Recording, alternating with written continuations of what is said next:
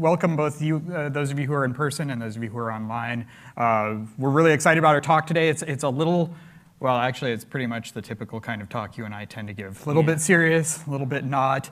If you watch some kids shows, you might get this reference: Bindles bundle, but they don't fall down. I actually have to read that because I can't even say it. I am Matt Butcher. And I'm Taylor Thomas. So, oh, you're first. Oh yeah, since I'm on the left, I'll go first, I guess. Like we said, my name's Taylor Thomas. I'm a director at Cosmonic, so I work with Liam. And I'm a core maintainer of Crustlet, Bindle, Waggy, a bunch of other OSS things. If you've been in the Kubernetes space for a while, I'm an emeritus maintainer of Helm. I'm also a Rustation. I do lots of Rust. As many of us here in WebAssembly space probably do Rust because it's the nicest language so far.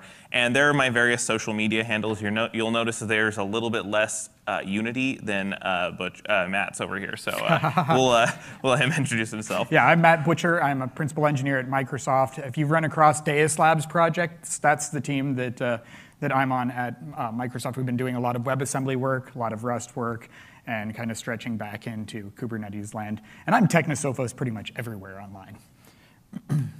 So let's go through our agenda. This is a quick overview. I always like to have this so people know where we're going. We're going to talk all about what Bindle is, then go over two specific case studies, or a case study and a real example of how this could be used in action, and then kind of discuss, well, why does this even matter? So first off, if you're curious, there's the link to Bindle. Big and bold, so you can get there and take a look if you're curious about the actual code. But I'll let Matt take it away from here. And it's helpful if kind of in the back of your mind you're thinking about package managers like apt-get and homebrew and things like that, or dependency managers for programming languages like Cargo and NPM, or even things like the OCI distribution spec where we store our containers. Or even better, let's just stop for a moment and think about your silverware drawer. So you got a silverware drawer, right? And many of us have these nice little divider things where we can put the forks, the spoons, the knives, keep everything separate. And we've got one storage area where we keep all the things. But when it comes to using that drawer, we use it in different ways, right? I get up, I want cereal for breakfast, I open the drawer, I pull out a spoon. I'm going to have spaghetti, I might need my spoon, fork, and knife. I decide to host a fancy dinner. I know this is hypothetical. I might need like all those little forks and those other spoons that I normally don't know what to do with and where they go. But all those things go in the same drawer. So for a long time, we've been doing storage in sort of a way where we store everything in separate drawers. Imagine going through to set the table and going through 6, 7, 8 different drawers. We want to talk about aggregate object storage. Aggregate object storage is when you figure out a way to create that silverware drawer for your data in such a way that it makes sense to have it all in one place, but where you can kind of pick and choose and grab the things that are most important to you at that moment when you need them. In Wasm land, most applications are not sort of the monolithic applications. What we're starting to see is the way that they're getting combined from individual Wasm modules that can be pulled together in different configurations and then executed. So it makes sense in a way that we want to keep all of these objects stored together. But given the runtime constraints, right, when I start up the application and I know what the physical environment looks like, I might want to pick and choose a little bit. So I open up the silverware drawer and say, I just need the spoon and the knife for this one. Or I open up the silverware drawer and scoop everything out and lay it all out. But the point there is that with an aggregate object storage system, it's the runtime that selects which things we need at a given time. And when we're preparing everything, when we're deploying things, we can deploy it together. And at runtime, we can pull that silverware drawer open and pick the things we need. So let's talk about what are the different parts of Bindle. There's some terminology here that you're going to hear multiple times as we go throughout the rest of the talk, and it's important to understand what they are. So we're going to talk about invoices and parcels first. These are the two key parts of a Bindle. Everything together is a Bindle, lowercase if we're being really nitpicky about it. Yeah, who would think engineers are pedantic? So an invoice is basically the bill of materials or the parts list, everything that's contained within the Bindle. It describes everything that should be in there and the relationship between those items, which we'll talk about in a second. And then a parcel is an item inside of a Bindle. So that can be literally anything that can be turned into bytes. It does not care. So they don't care what things are in them. It just cares that they're labeled correctly and have the correct SHA, which that is the label is the kind of the data saying this is the data that I'm expecting, and it contains the SHA-256 sum and any additional information about that specific item. So that's the first two parts of a bindle. Yeah, so really quickly then, in the silverware drawer analogy, the invoice is like the insert you pop in the drawer that has all the right compartments, and the parcels are the things that you drop into those compartments. Yeah, and actually, like not to completely make an overwrought analogy here, but it actually holds up really well there because the invoice is the empty tray. You put it in there, you say, I'm expecting these things.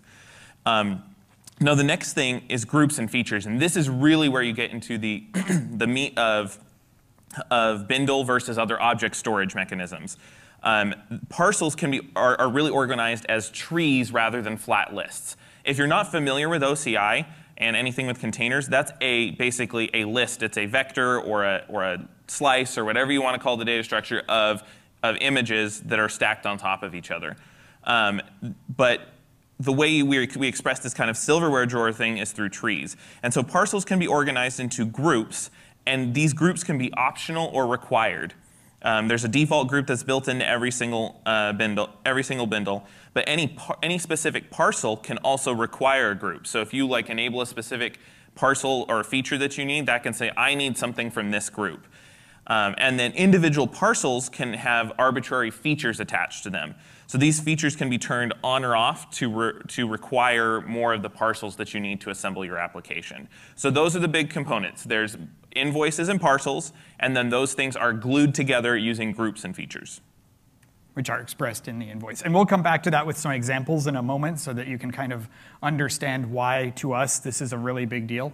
But before that, let's talk about security, because it seems like all the time in the news right now we're seeing messaging about or articles about supply chain attacks and various ways of trying to inject malicious code throughout the process. Now, we wanted to try and tackle problems like that right out of the gate with Bindle, because it is our experience that if you layer on security later, it's effectively not layering on security because people will opt out of it. So bindles from day one are immutable. Right? Once you push a bindle, that invoice is signed and then frozen, and it cannot change from that point on. We attach signatures to those invoices, and a signature is generated by checksumming all of the parcels that will go underneath it, and then signing that whole thing together with information about the invoice. And then from that point on, we can verify that our item is immutable. And it's important to note there that signatures are actually the only thing that can change on an invoice. They can never change once they're attached, but you can always attach more. So it's not something where you've signed it and now you can't do anything else. Yeah, and the reason for that is because we wanted to have roles for signers. So a lot of times we've been talking about signatures as something where it's like, oh, somebody signs it, we're done with it. Right now it's signed. But when you think about signing, we don't necessarily trust the developer in some occasions, so we might want somebody else to sign it. Or we might not trust the place where we downloaded the package, so we might want to know that the developer signed it. So we introduced this idea of roles, where you can say, okay, I am the developer of this bindle, and I am signing it with my key. This is what I intended it to be. Now we upload it to the server. The server automatically signs it and says, when I got this from developer X, these are exactly the things I got from them, and I have verified that they are so. And we added even another one, like the idea of having an auditor who might be a third party or a trusted party. Consider like your internal IT department, or maybe a security professional who can say, I audited this bindle, and I have certified by cryptographic signature that it is indeed doing the things that it says it should do.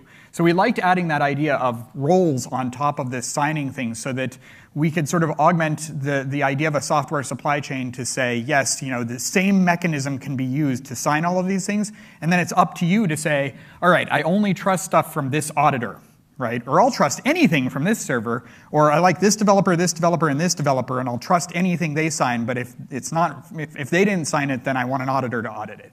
And you can start building up those rules however your org wants them, or however you personally want them. We just provide the mechanism so that signatures can happen.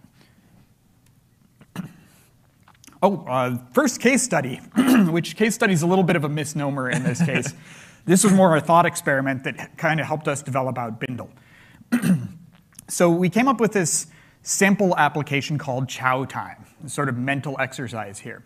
And Chow Time is an application that helps you find the food you want that's close to you, right? So it's like, 6 o'clock today, we come out of the conference venue, and I'm like, oh, I could really go for something good. I'm not totally sure what I want. You pull out the Chow Time app and say, I'm hungry. And it says, well, you had noodles last night, you had pizza the night before, maybe you would like tacos. Tacos. Find the nearest taco truck here. And then it says, okay, the 4 nearest taco restaurants that are rated whatever are within this radius, and here's the one that we think the Chow Time thinks you'll like the most. So you can imagine an app that works like this, right? Knows a little bit about your preferences, knows a little bit about your history because you've been using it every day, and can make some recommendations based on what it believes that you want. Now, we could imagine a couple different ways of implementing this, right? We could use machine learning algorithms that might be fairly intensive compute-wise, but would be very accurate. We could also imagine a fairly basic statistical model that'll just say, hey, you ate pizza last night, not going to suggest it today. No real machine learning necessary there. You can also imagine different data services plugged into the back end, right? I could have a small local database of big chains from around the area that would comfortably fit on a watch-sized device or on something small. Or we could imagine huge, massive data sets that include lots and lots of all the area restaurants plus comments and 5-star reviews and all kinds of things. So here we have a couple different ways to build the same application. And when you think about how you might want to run it, you might want to run it in different modes, right? If you don't have any cell service, you might prefer to run that kind of faster version with local storage. You might, if your device is underpowered, you might not want to do the machine learning. So in these cases, we could imagine a single front end where different modules here can be plugged in on the back end to give us different configurations. And here's the important part, and the thing that's super exciting about WebAssembly is that it's starting to look very much like we'll be able to build applications like that conveniently, with Widix, with the component model, with type interfaces and things like that. We're getting awfully close to being able to do things like that and determine at runtime. So Bindle's problem here is, how do we solve the packaging system such that I can grab an invoice, and that invoice says, hey, here's your Chow Time application, here's the main entry point, and here are some different options you can turn on or off. You can use this full database, you can use the skinny one. You can use the machine learning one, or just basic user preferences. And the application at runtime, or you as the user perhaps intervening at runtime, could say, this is the one I want now. I want everything local and everything fast. Or, no, I really want you to find that excellent restaurant for me because I'm trying to impress people, so use the full power. But it's a runtime consideration. And Bindle is attempting to, through that aggregated object storage system, provide a package manager-y kind of experience that will basically facilitate all these really cool technologies that WebAssembly is introducing. We talked about this. Sorry, we talked right through this one. Yeah, there you go. I'm way ahead of you. Yeah, I'm way ahead of you. We're just going to go on to mine. So yeah, we talked about all that. Now let's talk about it with an actual practical thing. Now, this is an example in Wasm Cloud. This is not real in Wasm Cloud yet, but it's an example of how this could help with a real world thing. So let's go ahead and take a look. Everyone can see that well enough. I put it pretty big. OK, good. If someone can't online, just let somebody shout out here in person. So we're going to go ahead and I'll actually clear so you can see this. So I expressed something that's called, we publish things in Wasm Cloud that are called capability providers. Okay, and they're published in a form called a provider archive, which is right now just a tarball that's in OCI. Now, these providers are actually connectors that bridge the gap between missing or even stuff that will never be added to WebAssembly and current things. That could be like a key value store. It could be an HTTP server. It could be any of those things. And so you have to provide host-specific binaries for this to run inside of your system. And so all of these are all bundled together. So I took this and I turned it into a bindle to show what kind of thing this could do. So let's go ahead and I'm going to just show what an invoice looks like for our KV Redis provider, for example. So this is just using a key value store that's backed by Redis instead. Okay, so there's a lot of stuff here. First, we'll just work from the bottom up. First, you'll see these signatures here. So when I created this, I signed it with my signature. It's available here. You can see the signature, use it to validate the public key I signed it of the key I signed it with, and then the role I signed it with, which was the creator. You'll also see that the host key from my Bindle server is also signed it, which is really nice because as you pass a Bindle through various servers, because even proxy servers need to sign it, and they sign it as a proxy key role. And so you can see exactly where the Bindle has been all the way down the chain. So that's the security features we were mentioning about. But you'll also see here that we have these groups that are all specified. So we have binaries, test, and the JSON web token. So there's a JSON web token that's bundled with these things to validate that they are what they are. And then you can choose one of, let's say you had some test binaries that you could use that are just mocking out a Redis or using a local Redis that it spins up. And then the normal real binaries you're going to use. So all of these are actually specified in here. I think there are 14 different parcels in here, but you'll see that I specify like, okay, this is part of the JWT group. This is part of the binaries group, and it's from Windows. And you'll see that there's features here where I'm specifying, okay, this is for the x86 arch for Windows. So all of these things are shoved in here for all the different OSs. And then you can, I'll show you the top so you can actually see what a parcel looks like. At Bindle, you'll see here we can also annotate or add other information along here. So I created just a mock example that uses a Bindle server and just pretends that it's a Wasm Cloud host, which is, for all intents and purposes, a node for this discussion. So like I'm going to run this provider on a host somewhere.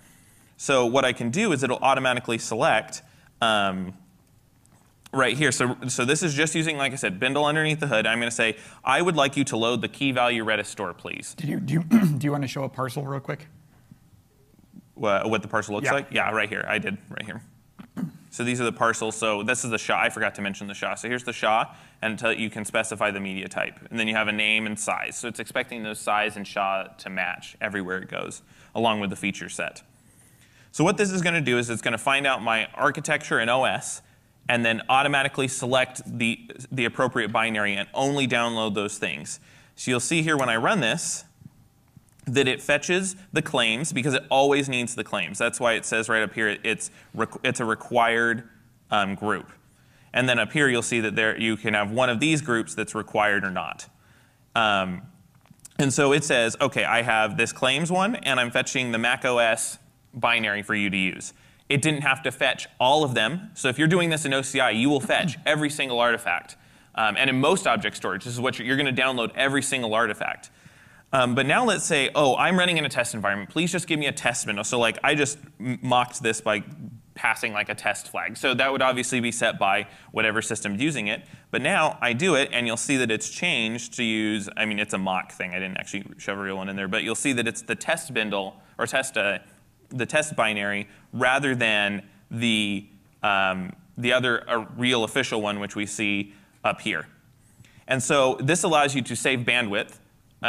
It also allows you to select and assemble the specific things you need for your circumstance. So in this case, it's super simple. It's like, do I need a test one, or do I need a real binary? But with the example in chow time, you can see how this starts to expand bigger and bigger. Well, what if I need this, or this, or this? Or if I pick this, then pick one of these two things. You start to express this huge graph of features, and then you only need to pull the things you need. So this is very, very efficient and useful. So that's kind of what we'll hopefully see here in the near future with things like Wasm Cloud, but also how this can be used across various WebAssembly projects. It is worth pointing out that we don't necessarily intend that a user would assemble that file by hand, right? Yeah, no, this isn't hand editing TOML. Yeah. That's not it actually even uses JSON if you want to. We gave it that option in this. But there's multiple tooling things that can be used to generate this inside of code and whatnot.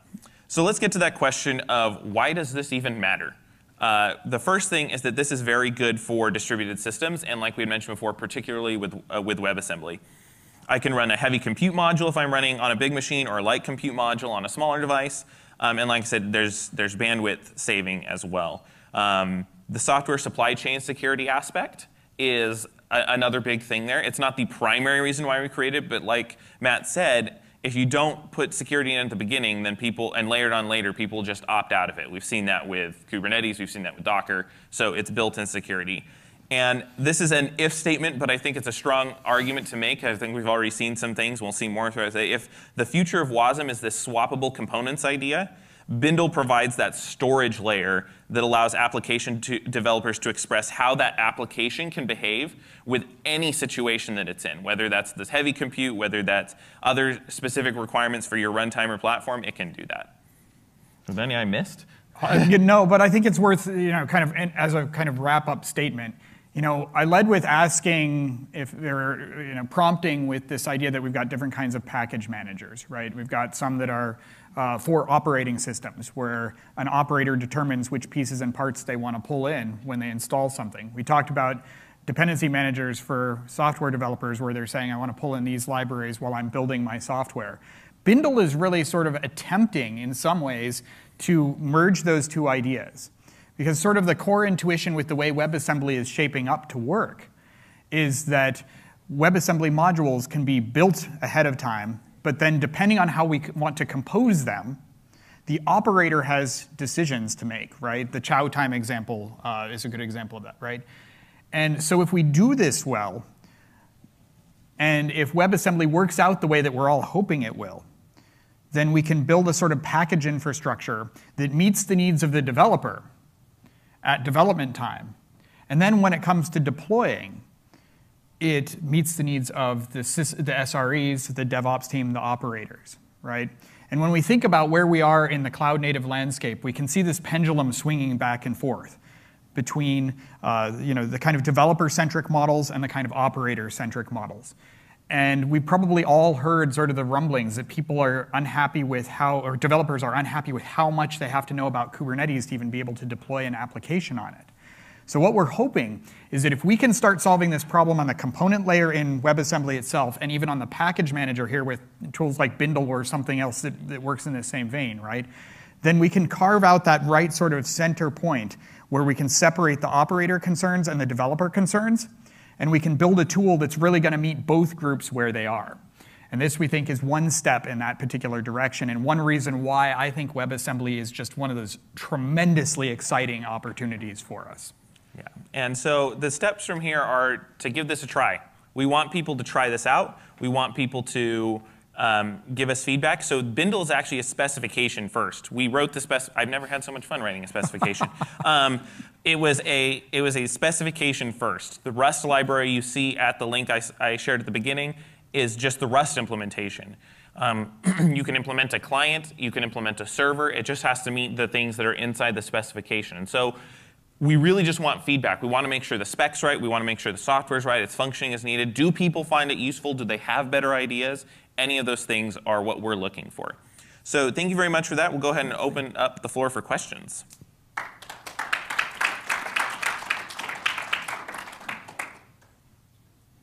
Anybody want to start? Go for it. I think you may have already answered this question, but just to make sure that I understand. So the Bindle server, is it OCI compatible, or is it separate from OCI? Is it kind of like built on top of that, or how do those things relate? Yeah. So the question for those online was, what's the difference? Does Bindle support OCI, or what's the relationship between the two, essentially, right? Oh yeah, you're going to repeat the question, maybe. A lot of what you see in Bindle is definitely inspired by OCI. I mean, the idea of the content addressability of it and hashing and shawing things that way. And we do believe that you can store a Bindle in an OCI registry if you can figure out how to store the invoice and the parcels both in there and then fetch the invoice out. But it is not based on OCI in the sense that it has a separate protocol, it uses separate formats and things like that. Likewise, we think that you will be able to back Bindle with all kinds of storage, object storage, file. Well, we've done file system, we've done some basic database kinds of implementations. But no, the primary difference between the way that OCI is designed and the way Bindle is designed is that OCI is designed to be a linear list of layers that you take, right? And the tree structure of Bindle, we couldn't quite map that onto top-level OCI distribution artifacts. So the invoice was sort of born out of that need to be able to express tree-based relationships with groups and feature flags and things. Did we explain the difference between groups and feature flags? Yeah, the Okay, feature, we do yeah. groups of features. Yeah, like there's the important thing just to note is that like a lot of people are like, well, what if we're still using OCI stuff? We've thought about that. I think you're going to see things from stuff like we're doing Wasm Cloud and whatnot, where you might see some OCI compatibility stuff to make it easier for people who want to try this out. We have a question online, which is how do Bindle roles correlate, if at all, to things like the update framework roles? It seems like they're similarly inspired. I honestly cannot say that we looked at like Tough or any of that. We looked at, Radu and I looked at Tough and in Toto, and yeah. I think with the signing stuff, I remember that. But like, Yeah. I don't remember looking at like, and I'm not sure if we really defined it from there or not, but. Yeah, there is a lot here inspired by the way that Tough defines different roles. In fact, the very presence of different roles. And I'm actually kind of looking forward to hearing opinions from people who are well into Tough. Our interest was just slightly different than what Tough does, right? In the sense that Tough is all about how to do the updates, and ours is really more about package, how to certify that an immutable package looks like X. But the roles were inspired very much by the way Tough does things. We hope that this was our first pass at a lot of this stuff, and we hope that we will learn a lot from the work that Tough and also the work that Intoto did. Intoto does software supply chain, and when we were working on CNAB, we did a lot of work looking at the Intoto specification as well. Brilliant specification. The two of them together, I think, just nail a lot. And so we are trying to learn as we go from those two and from other similar security specs.